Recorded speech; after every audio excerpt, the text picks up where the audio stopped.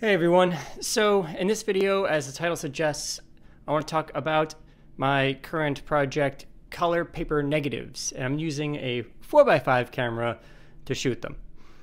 So before I get into what color paper negatives are, let me just run down quickly for those who haven't seen or used a 4x5 camera. So I have a 4x5 camera, as you can see. This is a Graflex speed graphic pacemaker, and it is 4x5. The 4x5 is actually in, as it relates to this, is, let me pull this off, the size of the film, 4 inches by 5 inches. This is a large format. It's not the largest, right? You've got 8x10 and such, but it is definitely a large format and kind of an interesting thing for you purely digital shooters out there. This lens that I have on here is 150 millimeter f3.5.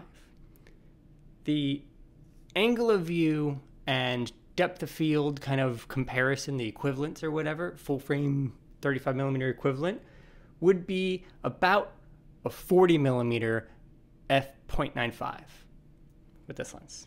So yeah, shallow. Incidentally, built into this camera, you can also tilt and shift the lens. You can raise the lens up and you can tilt it back. So it gives you flexibility there to do kind of, technically it's, great for architectural and landscape stuff, but, also just general creative use. And you focus with these wheels here, which is, it is what it is. So the lens is actually on a lens board, and you take these locks off and the lens comes off. You've got a viewfinder for seeing, for kind of framing it up, or you can use the ground glass in the back to do that. There is on this one, on mine anyway, a rangefinder. That's this.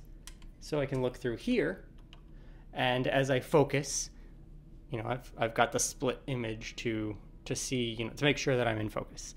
And I've just recently set it up for this lens because I was using a different lens until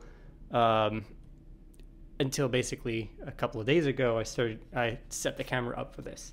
So yeah, you do have to reset up the rangefinder and the focusing when you swap lenses. But yeah. So anyway, now this ground glass is about on plane with where the film will be, which goes in to this slot here. So you can see it. Ta-da. You slide the cartridge in there. Each film holder holds one piece of film per side. So you put the film in, you pull out the dark side, you take your shot, put the dark side back, you open it up, like pull the film cartridge, the film holder out, spin it around, and put it back in for the second shot. And then of course I have my little release cable here. So the lens that I have been using is this one, which is a Kodak lens. It's a 127 millimeter f4.7. So yeah, kind of like a 35 1.4, I think, somewhere in there. Anyway, cool. So what is paper negative?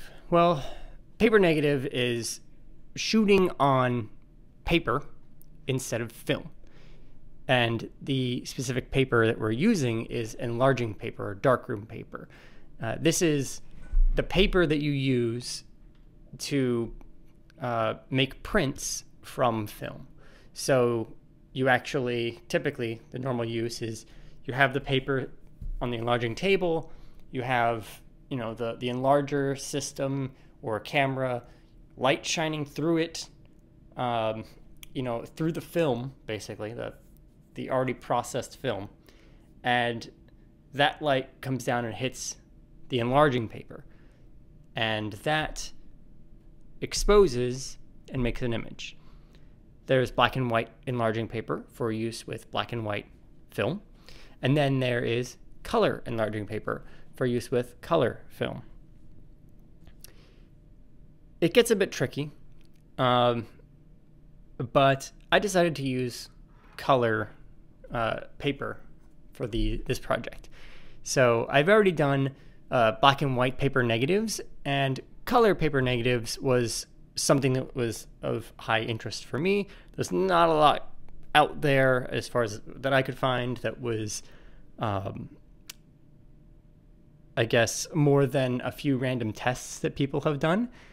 So I wanted to kind of take it a little bit further and just see where I could go with it and try a bunch of different things. And also I did have an idea of how to do this that I didn't see anybody else having. So I'm going to share that with you in this video. But basically, some of the issues with shooting color paper negatives over regular paper negatives or film. Well, for one, the color. The color enlarging paper is extremely blue sensitive. So when the light comes in, right, like if basically when the light comes in, it's going to be crazy overexposed. It's going to be very, very blue. And the resulting image, if I can pull one of my negatives here, this is a good one to show you. The resulting image on the negative is going to be red, right? Like once you process it, it becomes a negative image. So here is one of the first negatives that I did. And keep in mind, I already went into it knowing that it was going to be very blue sensitive. And as a quick test for this, I put a full CTO gel, or color temperature orange gel, behind my lens. So you can think of this as setting my camera's white balance to tungsten instead of daylight. And this was the result. That is really, really red. Really, really red. Deep, deep color.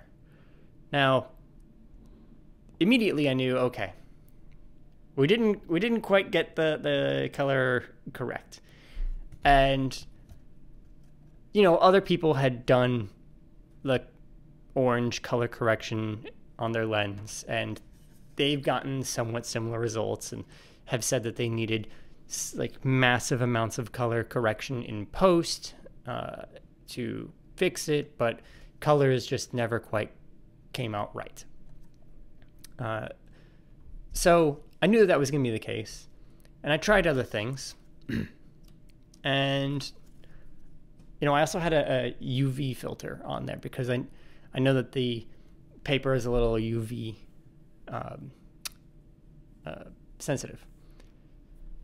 So I figured, okay, let me just start at the beginning. How is this paper, or I guess what is this paper expecting, right? Well, it's expecting to be used in a darkroom setting. It's expecting to be receiving light from an incandescent bulb shot through a cut of exposed and processed film. So why don't I try to recreate those conditions in the camera? And so what I came up with was I basically put my CTO gel, because I'm doing cheap tests, CTO gel, the UV gel, and a cut of exposed but blank film.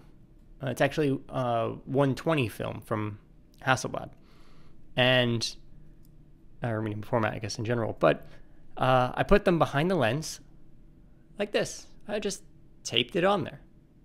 So got the lens, that. If I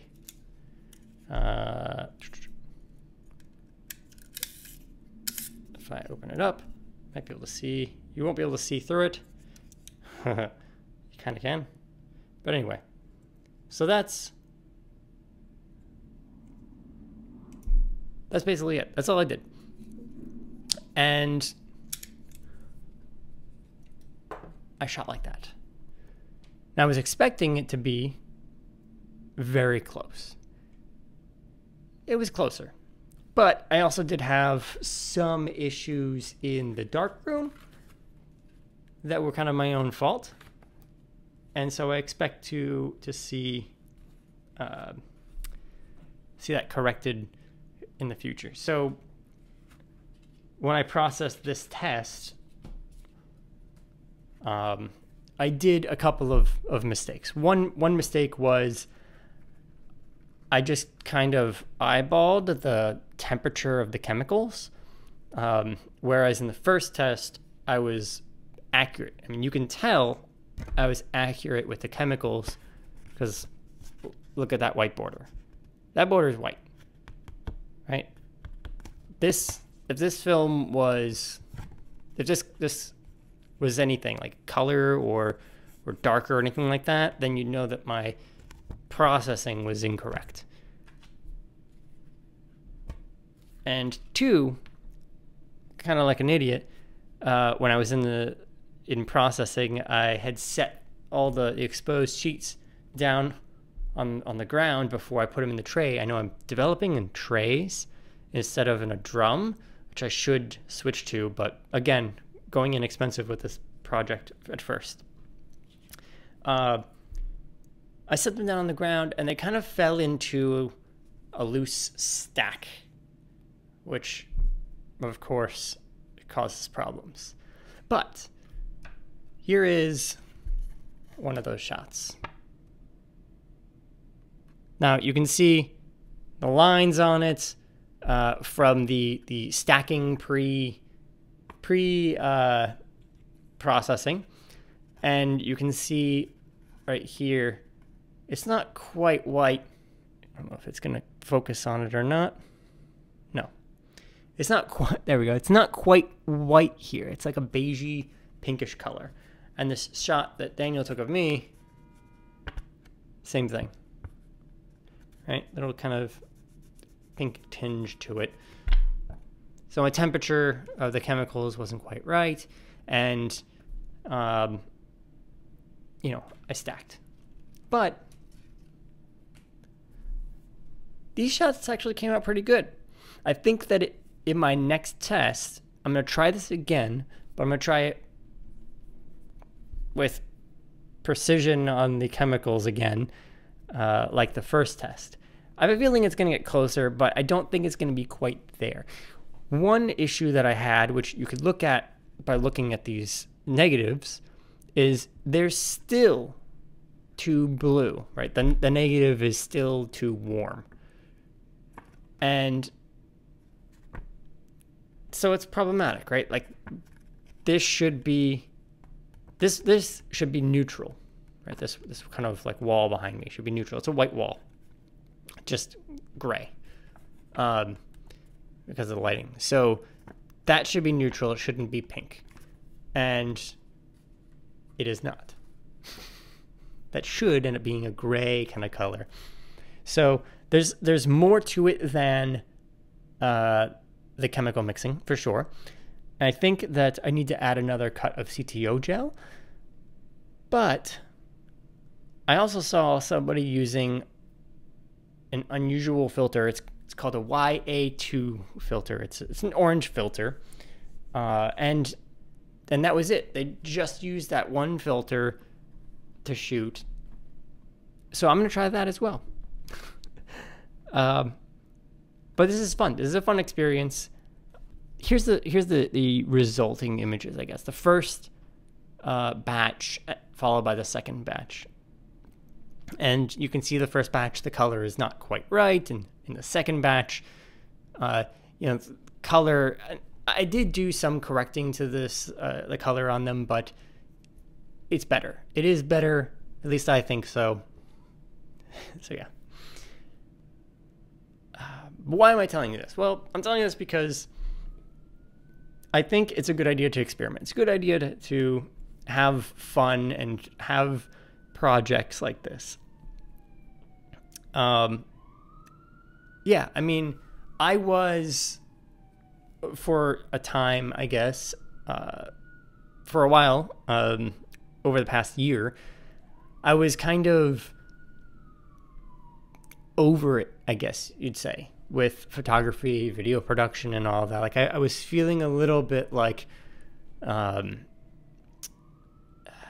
don't know how to describe it exactly, but it kind of, just burnt out, jaded or whatever, like new camera release comes out and it's like some crazy cool thing. And I was just like, yeah, woo. But doing a project like this really helped me, even though I'm not doing it for anything in particular, it really helped me kind of get that spark back and like remind myself why I like doing this stuff, why I like taking photos and why I like shooting video. So I think that every once in a while you should stop and do a project, just kind of whether it's simple or complex. Personally, I like the complex. I like the ones where you're doing trial and error, just trying to find the right combination of things to make this obscure thing work for you. Those are the kind of projects I like the most, and that's what I recommend you to do. But if you want to do a simple project because you're tired of complex ones, then by all means, anything that makes you kind of reinvigorate yourself into your passions and make sure you don't lose them. And yeah, so that's where I'm at now. As I shoot more tests and get to the point where I want to be with this, I know the color is not going to be exactly right. Like, as far as I can tell, it just never will be, but it'll look right enough to the people who were not there in the moment. But what I want to get to on it is kind of a more stable position where I can pretty reliably intuit, I guess, how it's going to turn out. But yeah, I'm having a lot of fun. So the experimenting process continues. I will post more of these experiment images on my Instagram, probably my Twitter. I should probably do that too. And yeah, you leave a comment down below. What do you think about color paper negatives? If you have any questions about color paper negatives or paper negatives in general, or 4x5 photography, let me know. And also, what do you do to, what was the last thing that you did to kind of keep that spark for you? I'd like to know. Yes, all of that. I should probably end this video now. So thanks for watching, everyone.